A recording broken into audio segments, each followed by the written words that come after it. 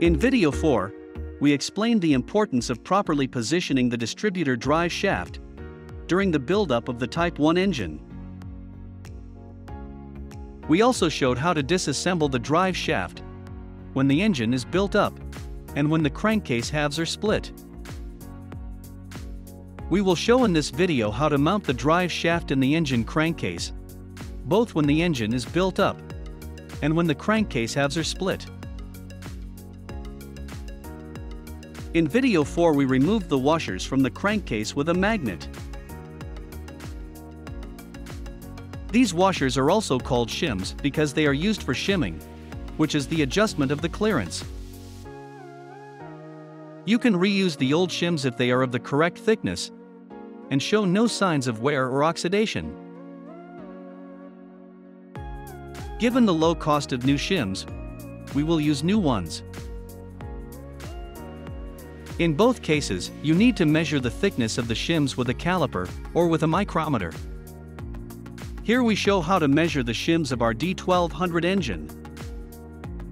Both shims have a thickness of 0.6 mm and are reusable. For our AB1300 motor, we also need to use two shims of 0.6 mm each, making a total of 1.2 mm. The measured thickness of the two new shims in this case is 1.228 mm. If the shims vary too much, you can file them down evenly until the desired thickness is achieved. The shims have a dual function. First, they serve as a tread for the drive shaft, so as not to damage the crankcase itself. Second, by choosing the thickness of the shims, you can adjust the clearance between the drive shaft and the distributor. Here we measure the clearance on our D1200 engine. The clearance is 2.15 mm. If you don't know how many shims to use and how thick they should be, you can follow the guidelines described in the VW Workshop Manual. This drawing shows some important dimensions. Small letter A is the depth of the bore in the crankcase, up to against the plane where the shims will lie. Small letter B is the length of the drive shaft, not including the narrowed part that slides into the crankcase. Small letter C is the thickness of the shims. With this table, by measuring the length of the drive shaft and the depth of the crankcase bore, you can determine which shims to use. We will take the measurement on an old D1200 crankcase. The left crankcase half is disassembled and empty, which makes it easier to show how this is done. Using a caliper, measure the depth of the bore from the outside of the crankcase to the tread on which the shims lie. We read 131.18 mm. This is the value small letter A on the drawing. Measure at different points and compare the values to make sure the crankcase is not damaged. Next, we measure the length of the drive shaft without the narrowed part at the bottom that is supposed to slide into the crankcase. We measure a length of 85.32 mm. This is small b on the drawing. Here also, measure at several points to make sure there has been no wear on the drive shaft. Now if we go to look at the table from the VW Workshop Manual, we see that the measured values match those in the fourth column. So in this D1200 Type 1 engine, according to this table, there should be two shims of 0.6 mm under the drive shaft. A total of 1.2 mm. If you have no more reference points, then the following method for determining the thickness of the shims is more interesting. Basically, what you want to achieve is that the cams at the bottom of the distributor grab enough into the slots of the drive shaft with a degree of play. The thickness of the shims will determine the clearance. We show the principle through separate parts.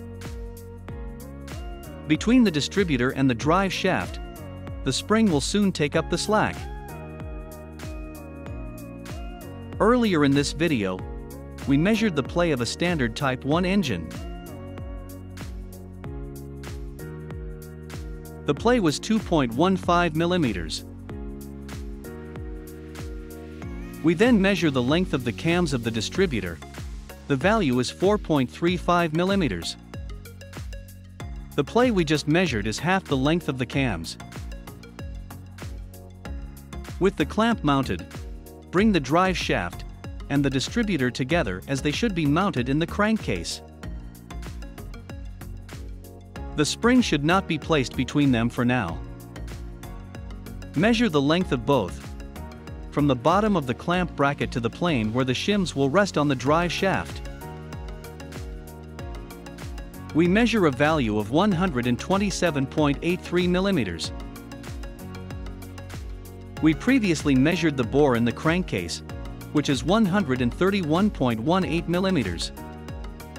The length of the distributor and the drive shaft together is 127.81 millimeters. Note that this is measured from the clamping bracket. If we mount the whole assembly without shims, the clearance would be 3.35 millimeters. That is too much. We wish, as mentioned earlier, that the cams of the distributor are half in the slots of the drive shaft. So the desired clearance is the length of the distributor cams divided by 2, which is 2.18 millimeters. The shims must fill in the difference, so 3.35 millimeters minus 2.18 millimeters. That equals 1.17 millimeters. Two shims of 0.60 millimeters come pretty close to 1.17 millimeters. We took the measurements several times. We came up with values between 1.16 millimeters and 1.21 millimeters. It will be a few tenths different for each engine. A few tenths difference is not a problem for this application. Two shims of 0.6 millimeters each will have to be used, just as the table in the VW workshop manual stated. You may well end up with different values for your engine. If the crankcase has ever been overhauled, it may be that the surface on which the shims rest was damaged. The rebuild company will then have machined the crankcase and thicker shims will be needed. But you can quickly determine how thick the shims should be using this technique.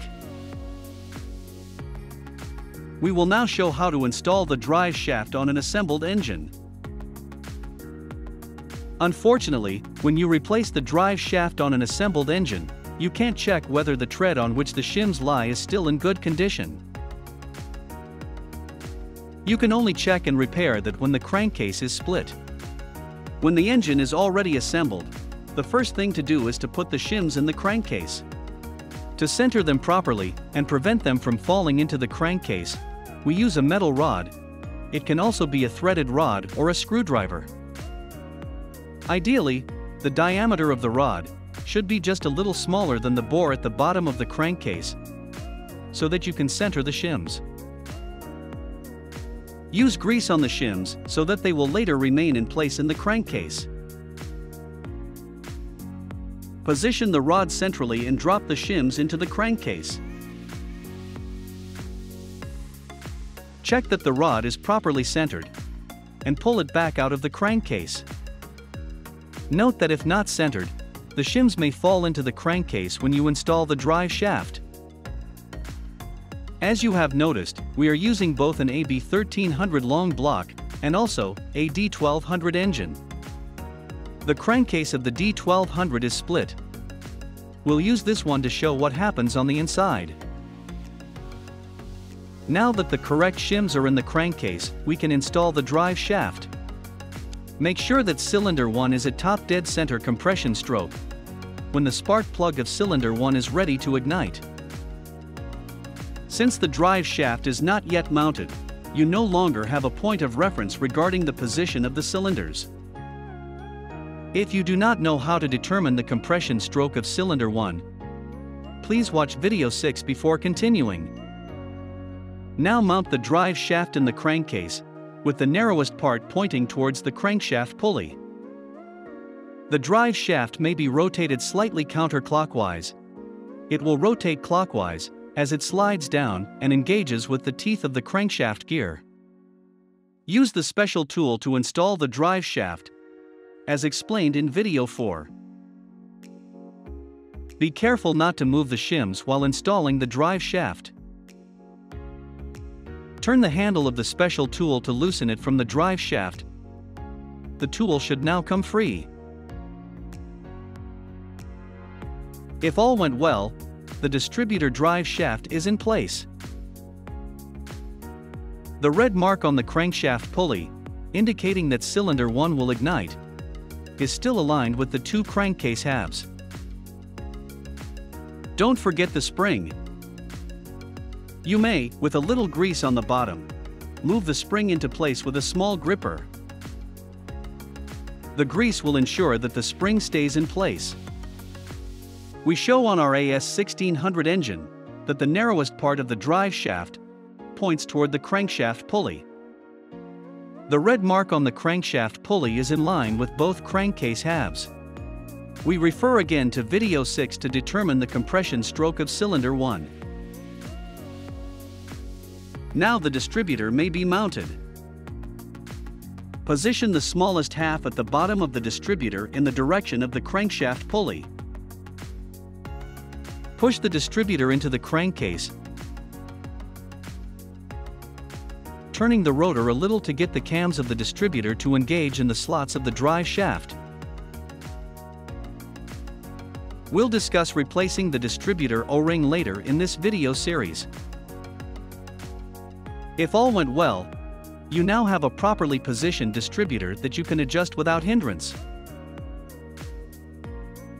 We will now explain how to assemble the drive shaft when the crankcase halves are split.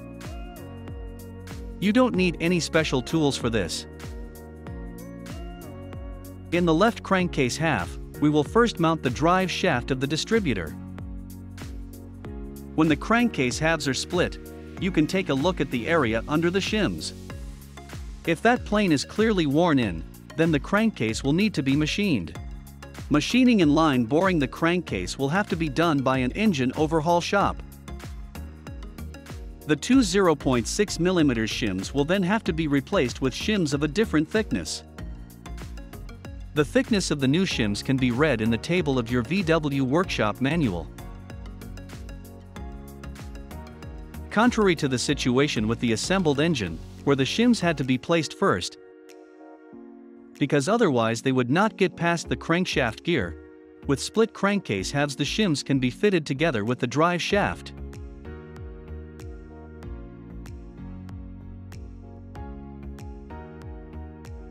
Push the spring into the drive shaft, using a little grease to keep the spring in place.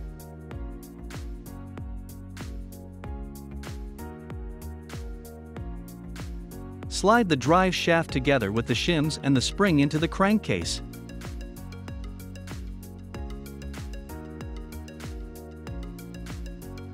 Turn the drive shaft until the smallest part is pointing towards the crankshaft pulley. This is only true for a VW Type 1 engine. For a Type 3 or Type 4 engine, you will have to consult the VW workshop manuals.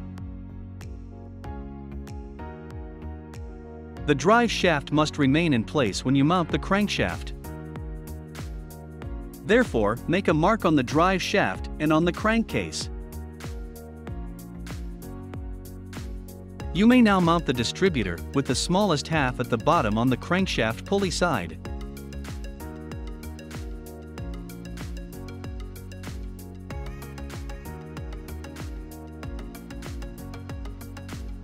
Turn the rotor a little to get the distributor to engage the drive shaft.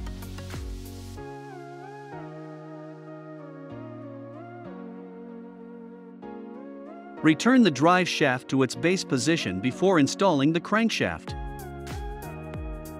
The paint dots will help you find the correct position. Next, assemble the crankshaft, with the connecting rod of cylinder 1 in the top dead center. We will explain the assembly of the crankshaft and camshaft later in this video series, when we rebuild the engine. Hopefully, it has become clear, while watching video 04 and 05, that the correct positioning of the drive shaft is very important. We will come back to this topic at the time when we start to rebuild the engine. In the next video, we will explain how a 4-stroke engine works, and how to determine the ignition timing of cylinder 1 in such an engine. You will need this knowledge before you start rebuilding your Type 1 VW engine. More information about all the parts and tools used in this video series can be found as comments below each video on our YouTube channel. Keep a close eye on our newsletter for new videos and subscribe to our YouTube channel. See you soon.